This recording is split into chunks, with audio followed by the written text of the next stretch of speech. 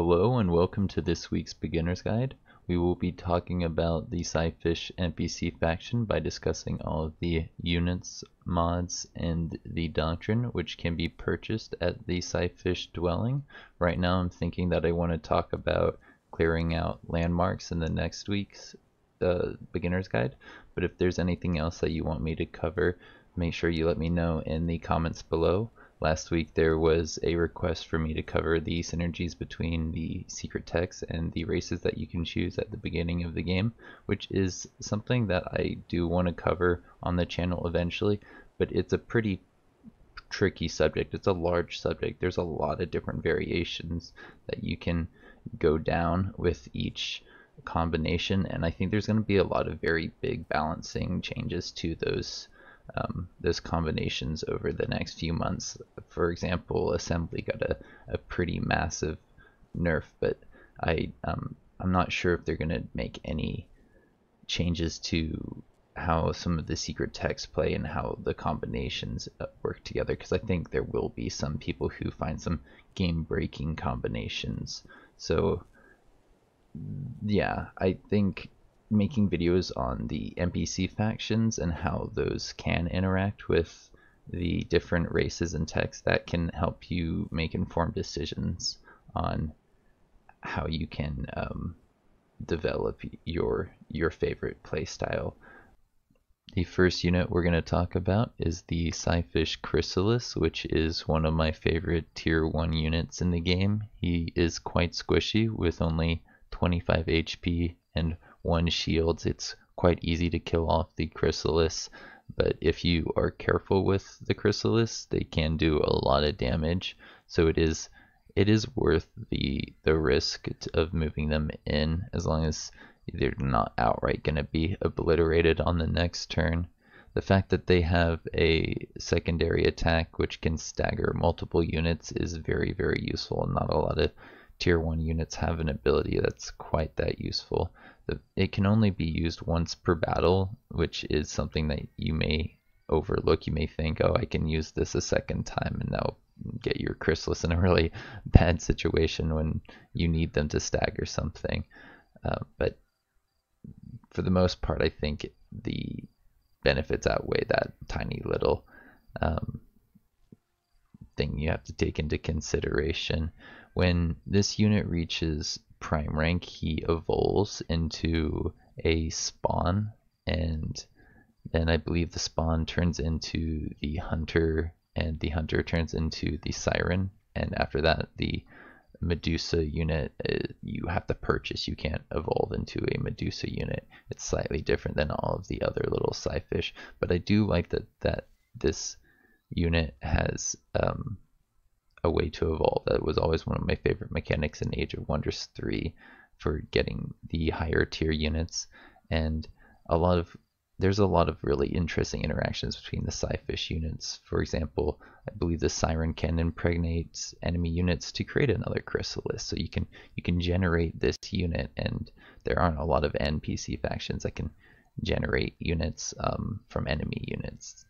It's a pretty cool special ability, kind of like mind control. And there are some other neat little things you can do with the mods, like increase the range on this unit to make it a little bit more viable in the late game.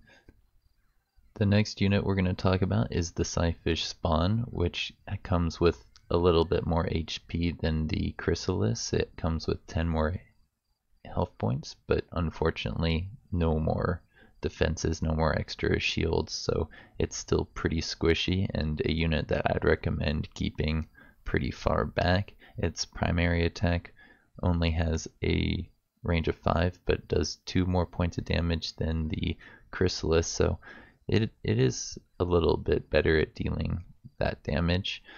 Having 40 movement points means this is the most mobile of all the Psi-Fish units.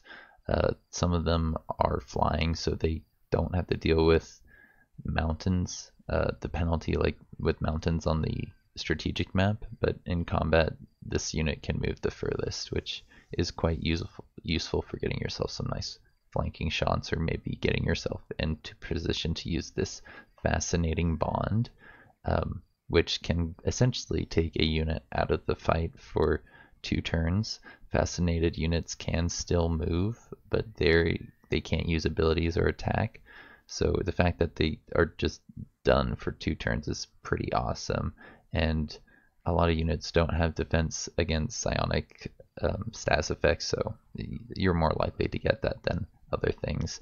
It is risky because Broken Mind only weakens them to more psionic damage, so if you don't get your fascination, you kind of are putting some units at risk. It's a bit of a dice roll, so yeah, I wouldn't necessarily recommend it. I believe this is the only Psi-Fish unit that comes with a smaller target. If it was a flying smaller target, that would be pretty awesome. It'd be very dodgy, but as a floating smaller target, he just has that 20% modifier, which I believe is the best, dodge modifier out of all of them. The next unit we're going to talk about is the Psi-Fish Hunter, which, like the last evolution, does a little bit more damage than the previous one. The Chrysalis did 8 points of damage. The what was the last one before that? The Spawn did 10, and now this Hunter does 12.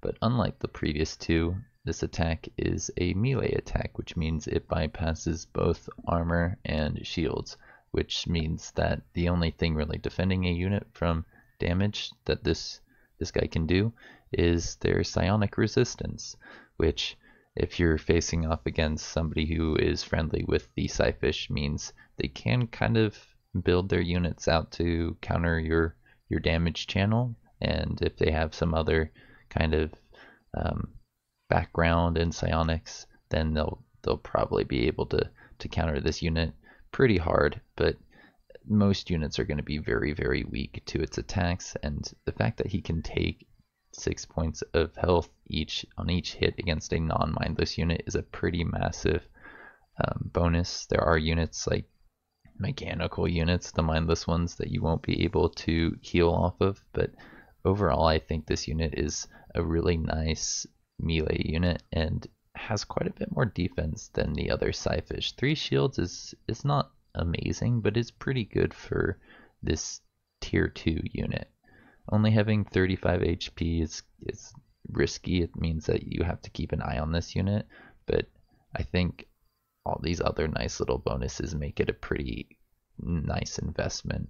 I would recommend maybe a Chrysalis, buying a Chrysalis and hoping that it evolves into a Hunter and then trying to take advantage of it, versus buying a Hunter from the Dwelling, because of how easy it is to kill off this unit when it's being useful. It has to move into combat to be as useful as it can be.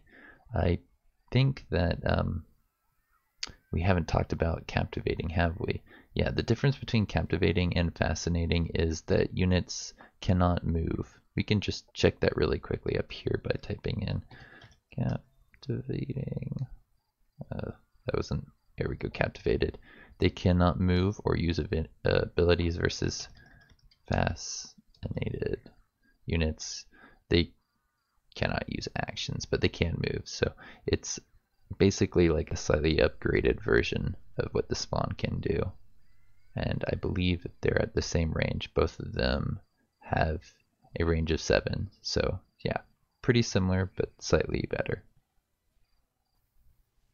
The next unit we're going to talk about is the Siren, which, unlike the last few Psi-Fish evolutions, doesn't do more damage than the last version, but it does do it at a range, versus the Hunter having to get in and do melee attacks. So I do think that makes it a little bit better, and the fact that it has Broken Mind makes it quite a bit better than the Hunter's attack. I do like keeping my distance and attacking from far away when I possibly can, and Broken Mind pairs really, really well with all of the other little Psi-Fish units, weakening them to all the attacks and all the status effects that you may want to try and apply. Enticing Bond is it's another upgrade from the last version, which was Captivated, and which locked a unit in place, they couldn't move or do anything. Enticing forces a unit to run towards you using all their action points, which is, yeah, it's pretty powerful. If you use it on the right unit, that can really change the tide of the battle. And I also really like this secondary little ability, Impregnate, which is very tricky to use until you get the mod, which increases your range for your Psi-Fish abilities by 2. So then you can just kind of get kind of close to the enemy line, panic a unit, and that will turn into a unit that you can control eventually. I wouldn't try and push your Siren too far forward into the enemy lines too quickly because it still only has 3 shields, so you do have to be relatively careful with him. It does come with more HP than the other previous evolutions, but yeah, I'd be very, very, very careful with him.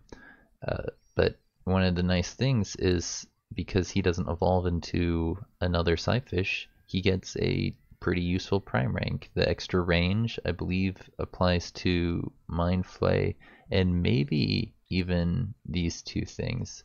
I might want to check the description of range if there's nothing else that I wanted to mention really quickly. He's flying, so he's a little bit harder to hit. He's got less movement points, so yeah, keeping him further back is probably a good thing because it's harder to run him away from danger. So yeah, let's just check what it says when I type in range, if it's just for attacks or if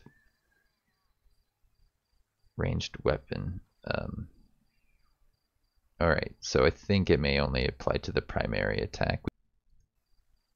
The last unit we're going to talk about is the Psi-Fish Medusa, which is an amazing support unit. This nurturing bond is just like, yeah, when you read it and wrap your head around it, I think it'll blow your mind because it lasts for 3 turns and the cooldown is 2 turns, which means you can go around putting this on all of your units slowly and surely, healing them all up and giving them a massive amount of resistance to damage. So a handful of Medusa units can make 3 or 4 stacks very, very difficult to wipe out. I'd say near impossible to be honest. You get 2 Medusa kind of supporting each other, healing each other up with some other Psi-Fish units in there. That seems like a pretty powerful combination. If you compare this guy's attack to the Siren, it's no better than the Siren. So he's not an attack unit, he's more of a support unit. The cycle of rebirth means that if you bring a couple Chrysalis into the fight and they die, you can essentially resurrect them. If you use this on a Siren, not nearly as good as using it on a Chrysalis, so I think some combination of 2 Medusa, 2 Chrysalis that each Medusa could then replace once per battle, and maybe a Siren to impregnate some units here and there, or 2 would be a pretty awesome stack, a pretty powerful stack, but something that could be countered fairly easily because it's all just 1 damage channel, it's all psionic damage, so that would be something that you would need to take into consideration when you're picking out your targets. That kind of stack would probably handle a landmark really well, but maybe not a human player as well. This unit has stagger resistance, so immunities, it can't be staggered, so you can pop out your healing basically when you need to. It requires a full action, so you know, having 7 range means you can do it to anyone, but you need all of your action points, and being staggered would be terrible for this unit. I think that's part of why he has that. I think the last thing we want to talk about here is maternal instinct, right? So if a Chrysalis dies, which this unit can replace easily, then you can start doing a lot more damage with this guy and causing insanity. Pretty awesome. But also psychic eruption seems like a pretty powerful ability if you have multiple Medusas in a battle. If you had like 4 or 5 Medusas in a battle and you start losing a bunch of little Chrysalis all over the place, I could see that being just like very, very broken, but also very, very fun and very situational. So maybe something the devs wouldn't address. Being a large target, he's a little bit easier to hit, but as I said earlier in the video, he can take cover. This guy can't. But yeah, by being floating, he has to worry about a lot more melee units than these two. These guys have a nice advantage being flying with shields. This guy has shields on the ground, so not quite as good as shields up in the air. Oh, and he has defensive mode, so pretty cool. Pretty nice little thing that can keep your Medusa alive. Okay, so to look at the mods that you can buy for the Psi-Fish, I have restarted this combat with a couple little differences. I have a secondary hunter which has 3 of the 4 mods. It has the Chimera mod, the Mind Barrier mod, and the Eyes of Eternity. And then I have this one which has all the same mods as all of these other little units. I put the Mantra of Illusion on him, the Eyes of Eternity, and the Chimera mod to basically show how I would recommend you build out your Psi-Fish. You should basically have these 3 mods or the 3 mods that I have on this unit, because you either want to go for all offense with the Mantra of Illusion and then these other 2 little supplementary mods, or you want to go for defense with the Mind Barrier. The Mind Barrier, I think, is probably the best decision for the Psi-Fish. Just giving them a little bit of extra defense seems like a pretty good idea, but applying hallucinating and adding 20% damage to all of your attacks is a pretty nice bonus. The Mantra of Illusion can apply lightly obscured if their support abilities count as psionic, but for whatever reason, even this unit's nurturing bond doesn't count as psionic support abilities. If I go over here, we'll see that he's got nurture but no lightly obscured. I did try it out earlier with these guys. I applied it to him, and when he used Cerebral Overdrive, it applied lightly obscured, so it does work, but apparently not with the Psi-Fish unit. The lightly obscured can apply to units, but only if it's on a different psionic unit. The hallucinating, I think, is pretty awesome. It's pretty useful. Having that hallucinating effect does make this almost worthwhile all by itself, and an extra 20% pretty nice. So I think we're ready to talk about the Mind Barrier now, which we only have on him. Over here we have our Mind Barrier, which gives you some status resistance to psionic status effects. Pretty useful if you're facing off against another player who's friendly with the Psi-Fish. You may want to put these on your units, and then you're protected from that damage channel, and you can't have the status effects applied to your own Psi-Fish units. Yeah, I think this is pretty self-explanatory. Just having a little bit extra defense is quite nice on your lower tier units. Whether or not you want to invest your Cosmite in them is up to you. I like to, because they're more likely to evolve into better units, but it's your decision.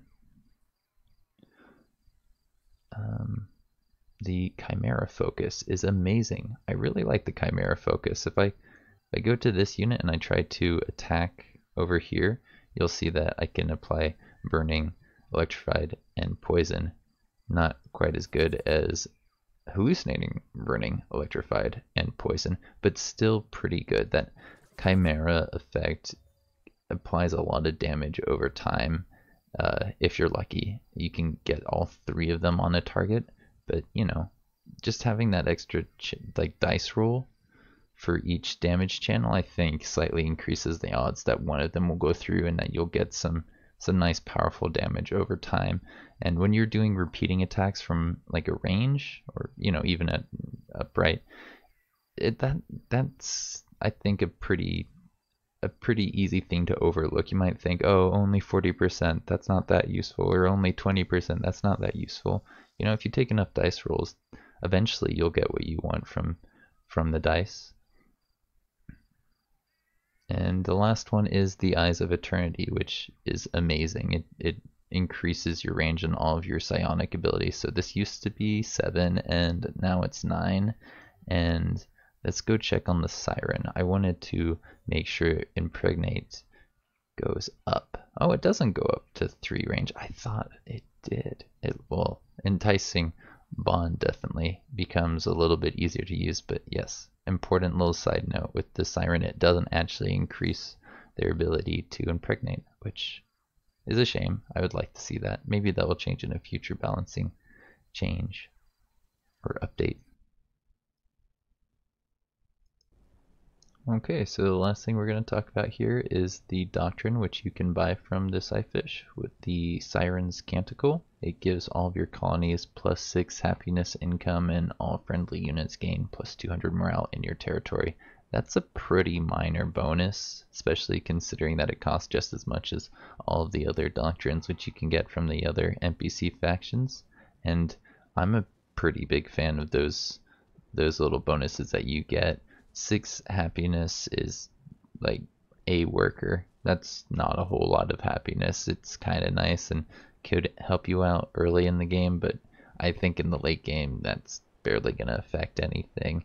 It just decides what free things you get, how often you get free things, and yeah, by that point I think a lot of things have already been decided. And the little extra bonus to morale, pretty minor, maybe help you get more crits or not fumble in certain battles, but I just don't see it being worth the investment of an entire doctrine slot. Like honestly, the fact that you're spending a doctrine slot on that is a pretty big deal, and something I would never do. So, yep, that's all the things that I wanted to cover for the Psi-Fish. We'll talk about automatons soon, and the growth and Paragon, I think, after that. That sounds like a fun order to cover the NPC factions. If you want to see my one covering these spacers, that's already up on my channel. Hope to see you around for the next one.